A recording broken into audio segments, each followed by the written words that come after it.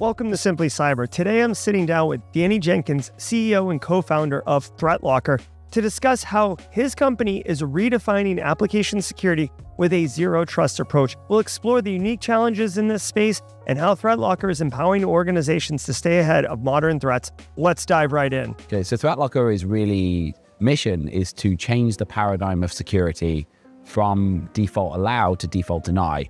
The way we approach security mostly now, the way most of the world is approaching security is we're going to try and find all the bad things in the world. What ThreatLocker wants to do is say, well, what do you need in your environment, and everything else should be blocked. And we extend that into storage, into network, into what applications can do. And by doing that, we're not hoping we catch the next 0-day malware. We're able to block by default. And our goal as a company is to get as many companies to move from a default allow to default deny approach.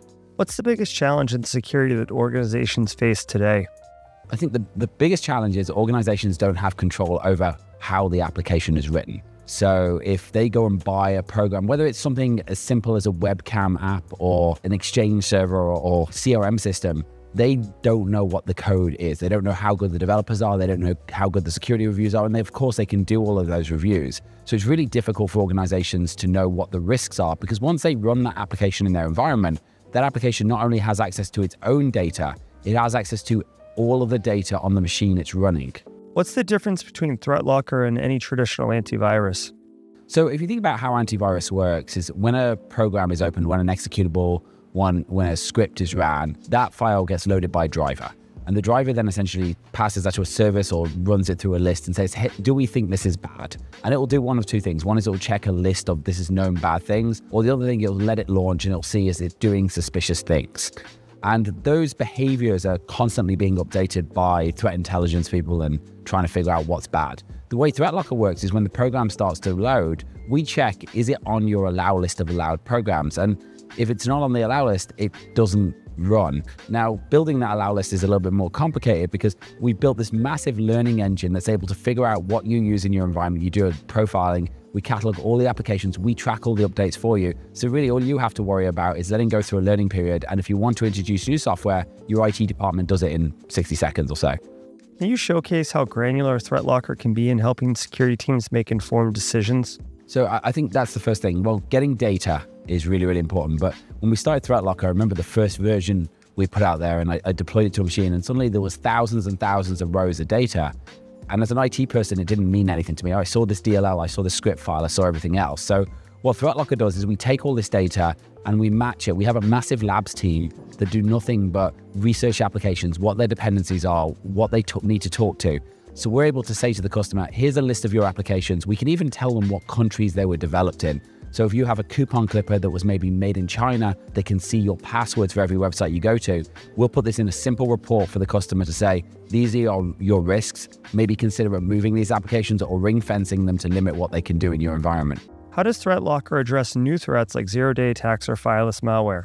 The thing is it's impossible to find every bad thing. So the way we rather approach it, and for traditional malware, for executables, very, very easy, block everything. But then we start thinking about applications like PowerShell, RegServe, RunDLL, CScript, 7-Zip, all of which have capabilities built into them to be weaponized and used against you.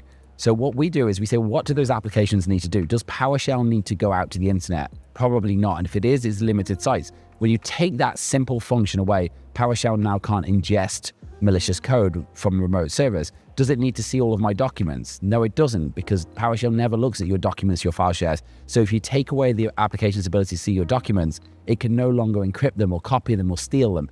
And it applies to all applications. But by doing that, we've been able to be really effective at stopping fileless attacks, vulnerabilities from being exploited. SolarWinds Orion's a perfect example.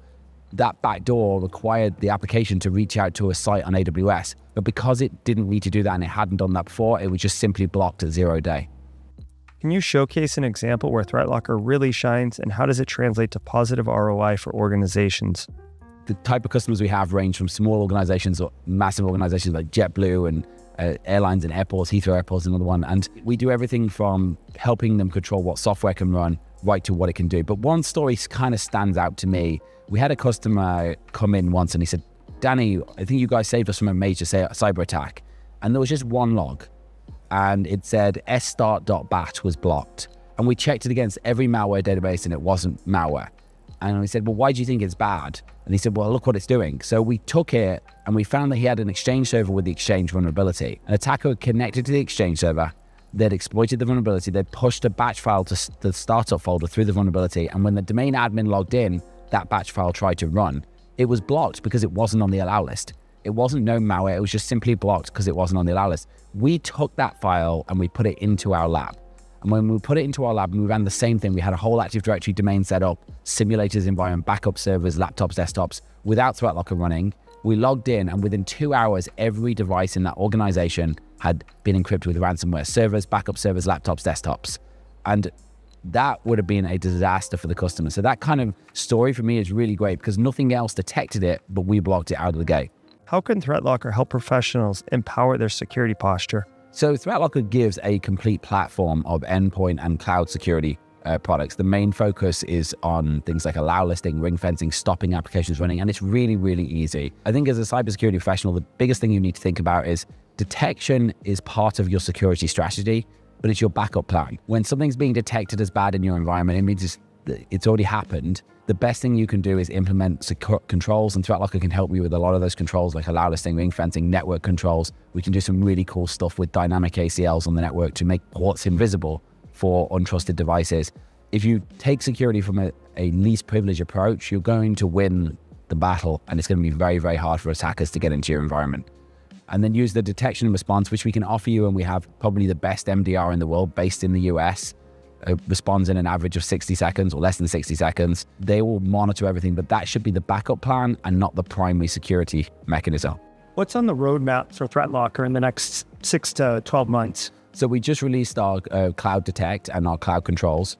First, they've integrated with Office 365. We're going to continue to expand that to other platforms, so AWS, G Suite, all different cloud platforms, and we're going to continue to plug into more firewalls and more integrations. The other thing we're really doing is everything we do is about how do we make it easier and more seamless for the IT manager to do the right thing, because sometimes it's too easy to not do the right thing because it's difficult. So we want to make it really, really easy. Our average deployment now is less than an hour a week for 5 weeks on, say, 1,000 endpoint customer. We want to keep making that easier, making the experience easier, and that's what we're going to continue to do with ThreatLocker.